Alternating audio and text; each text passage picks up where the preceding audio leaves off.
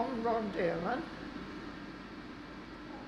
I'm 92 years old now, and I was flying during the war in Burma. I used to fly a Dakota in Burma, and several other little pieces before I went out there.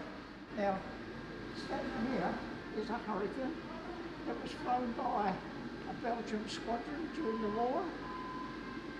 It did not kill any German aircraft, but it done a lot of damage on the ground. If you look closely at this aircraft, the wings and the engine cowling and such like in the front is all metal, and from the cockpit to the tower there, you can see some ribs running down.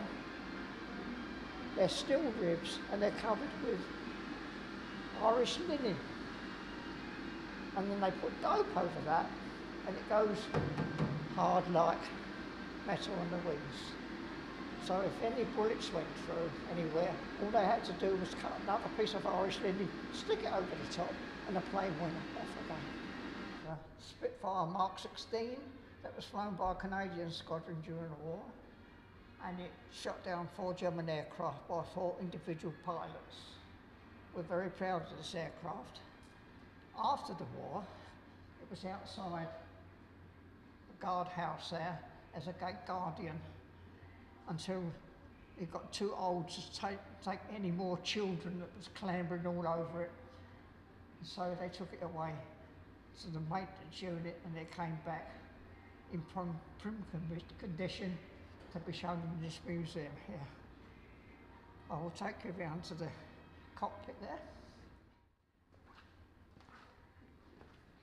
As you've seen in lots of films before, where the pilots are running out to clamber in the cockpit onto the wing here and inside, and that's where the ground crew strap them in to fly on their mission. Now if you look inside the cockpit, it's very basic. It's just got the flying control in the middle. It's got the flying control panel, rudder bars at the bottom, and that little silver piece on the top. You lift it up and that's the gun button. And the piece on the top up there is the sights for firing your guns.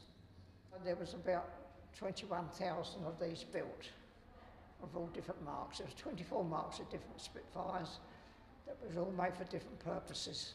The most popular ones was a Mark 5 and a Mark 9. They're the ones that flew in the Battle of Britain that done all the damage to the people. I come here twice a week. I come on a Monday and a Friday mornings to come and speak to people like you.